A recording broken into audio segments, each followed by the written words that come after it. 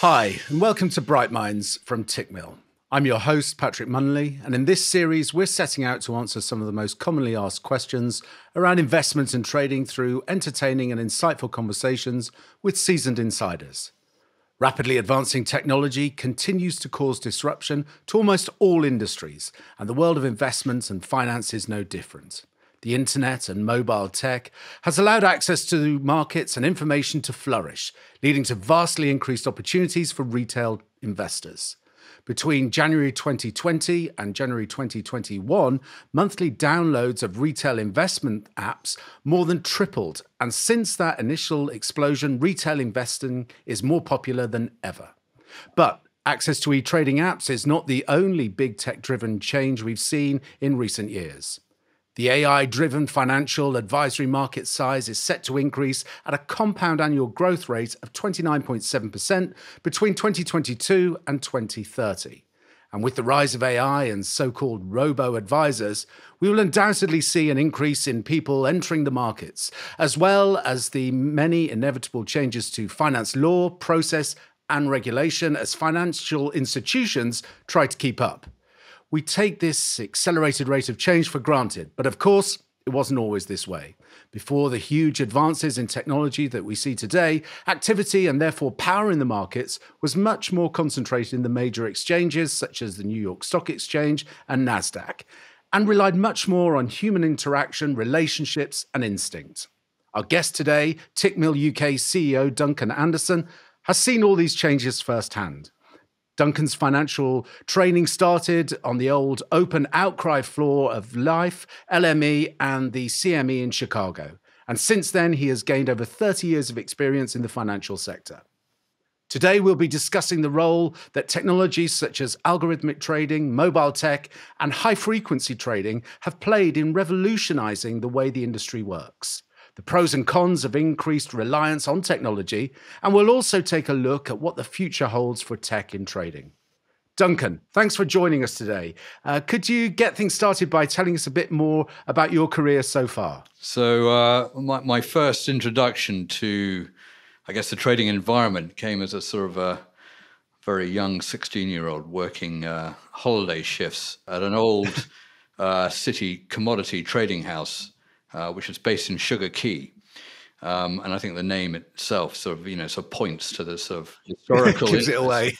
But that's probably, one could talk about that for ages. So I'll save that for another day. But what I do remember was, on the fourth floor, they had individuals that were tasting coffee, they were tasting sugar, they were sampling other sort of commodities. So all these things were coming through. And the smell was, I still can't get it out of my mind now, but it was intoxicating. And you could also hear the clatter of the telex machine, spitting out information, people running over to it and saying, oh my God, there's a frost, in Florida or something like that. And the noise of the individuals sort of talking and trading and explaining and all the hustle and bustle of actually sort of phone activated voices. I actually spent quite a lot of time also licking envelopes and some of the prospectuses that were being licked, so to speak, turned out to be for the first $1 billion futures fund. But you mentioned, I worked on these exchanges, and that included the old LIFFE floor and the Royal Exchange, the LME, and ultimately sort of in Chicago on the CME. And that for sure was a pretty noisy experience as well. I then went on to sort of set up a small little hedge fund, which ultimately became a sort of fund of funds, which very much geared towards systematic trading. And on returning to the UK, worked for a well-known CFD house on their US equity desk, and that led to other opportunities, which ultimately resulted in the current position where I am at Tickmill. So just as you were running through there, Duncan, something that came to mind, and in terms of how technology has really shaped the development of the investing and trading world, your explanation regarding that high level intensity of human reaction or interaction, versus what you eventually got involved in terms of the trading side being systematic and obviously, I guess, highly automated.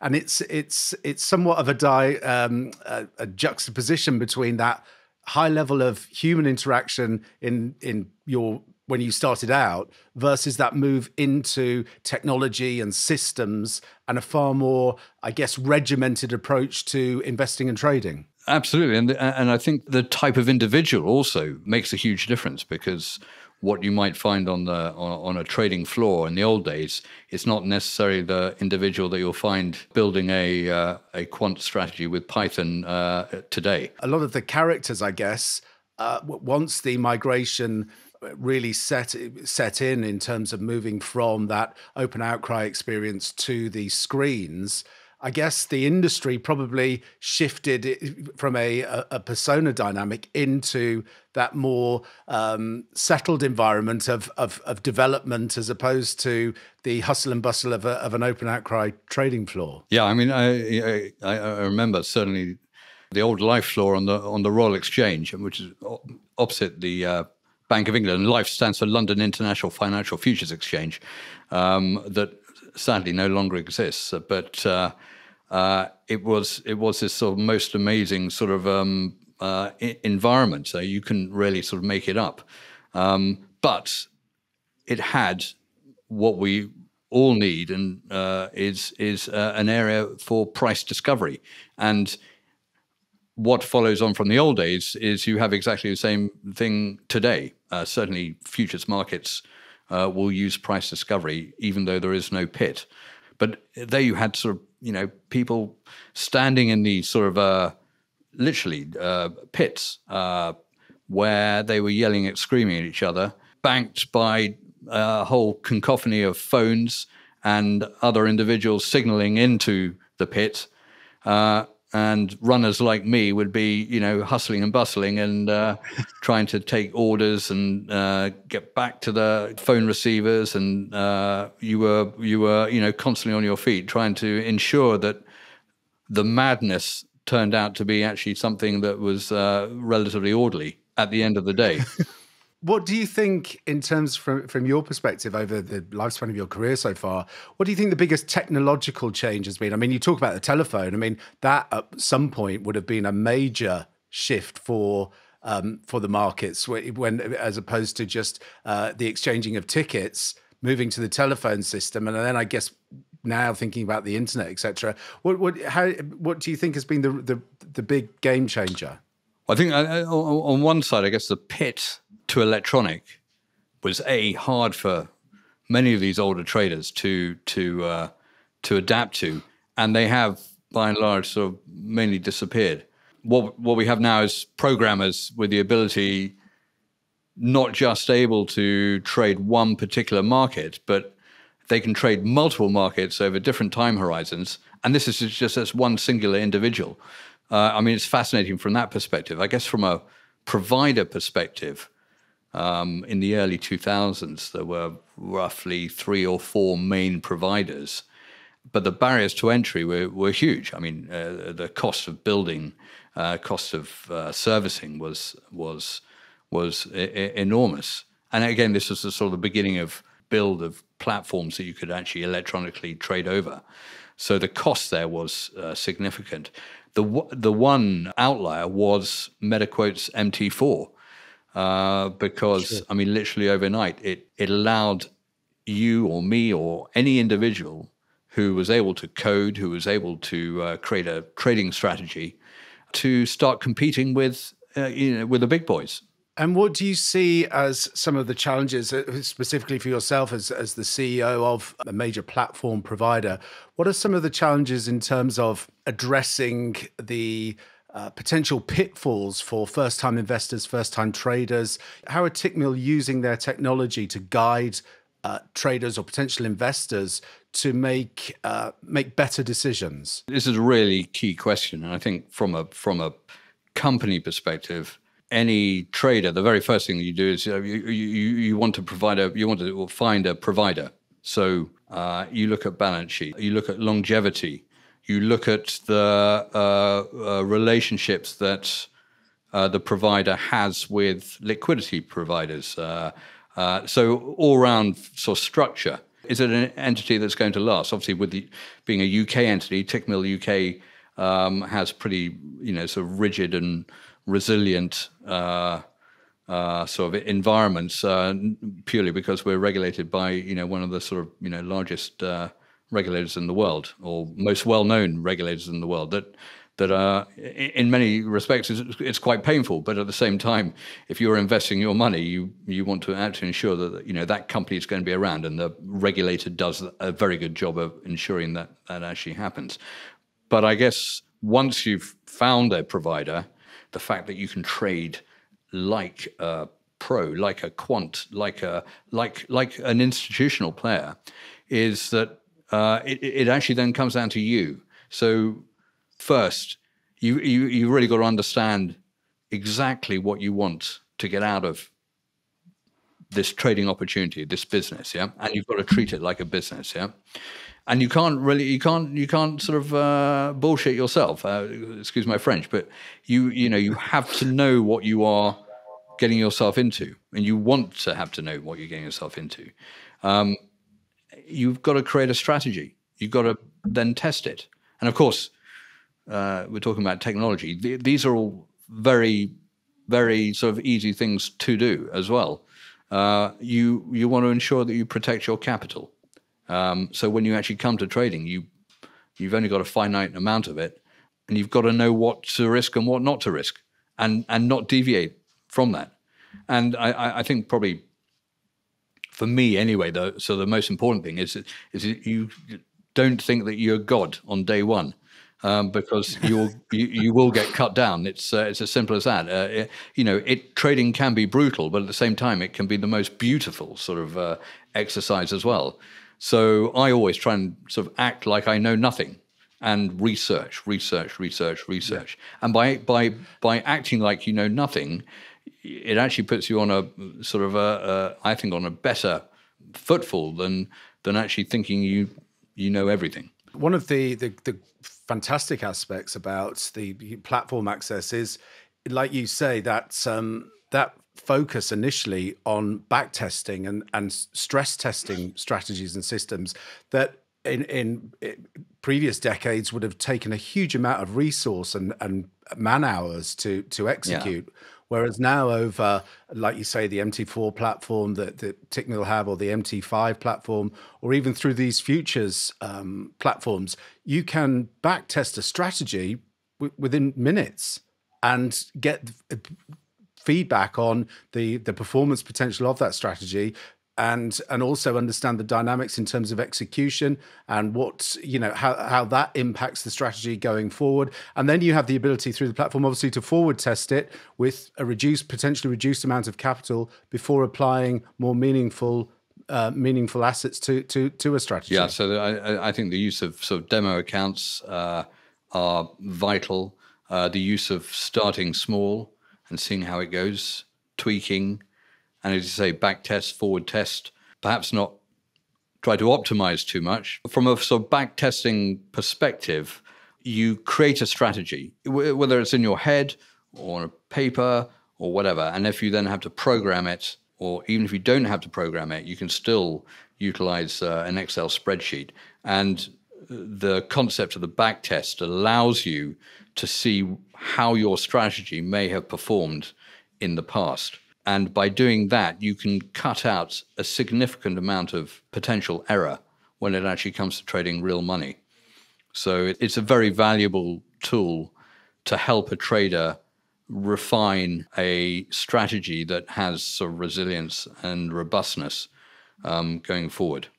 And you made a couple of great points, actually, Duncan, that I personally, when I work with traders, I really try and underpin in terms of when you're looking at automation and backtesting, is this idea of optimization and curve fitting. I guess the uninitiated trader wants to make the strategy as perfect as possible, whereas, as I guess you know and I know, that really simplification is the key to performance, and reducing the amount of optimization often produces a better strategy. Yes, and you build a strategy, and then there is technology out there that allows you to say, well, if I did this and I did that, then I can maybe get a slightly better result over here. But of course, it tends to only work for a limited amount of time, if at all, in fact, because you end up building something that never really would work in the real world. I don't know if there's a better way of explaining that. No, I think that's a great way of explaining it, because I mean, ultimately, with any strategy that you backtest, it, as every financial outlet tells you, past performance doesn't necessarily imply future results, and so you are ultimately confined by historical data. And as we've lived through just in recent times, a pandemic and inflation spiraling, no one knows what the next market cycle is going to be. So you can only rely to a degree upon that historical data. And if there has been decent performance, then you can anticipate, I guess, decent performance in the future. Whereas if you try to optimize the strategy too much to the historical data, the future data can really send things awry. Yeah. And that's, I mean, that's a really good point, because the future will always throw up something that you've never experienced in the past, maybe apart from a war, but you know, trading through these environments, if you've never actually traded through them, it becomes significantly more difficult. And of course, the temptation to fiddle around is constantly there. Are there any other downsides that you see that can broadly impact investors who are using technology to a greater extent? I guess there are some points where, you know, tech has sort of heightened the herd mentality of traders. We've seen some of these sort of flash US crashes, US stocks going through the moon because a herd mentality has dictated that a hedge fund is not looking after them properly, or trying to push the market down. But I've always believed that sort of in general, the market itself will find some sort of equilibrium. But getting to that point, definitely tech has created these sort of these inflection points that a trader really needs to be wary of. So, you know, interpreting what the market's going to do probably has become more difficult as there are, you know, a number of new variables that you need to process. HFT, high frequency trading, is I mean, that's away from the sort of normal sort of capability of traders like yourself and I, Patrick.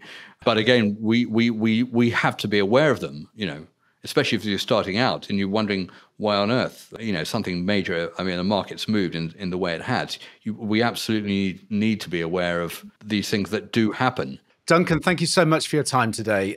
Just for the audience and listeners, is there anywhere that they can go online maybe to follow you? I have a LinkedIn profile. I'm also on the sort of on the Tickmill blog in some shape or form. And very happy to take and speak to anyone from an email perspective. I know it's old school. I'll even pick up the phone for someone as well. So, fantastic. Thanks everyone for listening. And once again, Duncan, thanks for your time today. Many thanks indeed.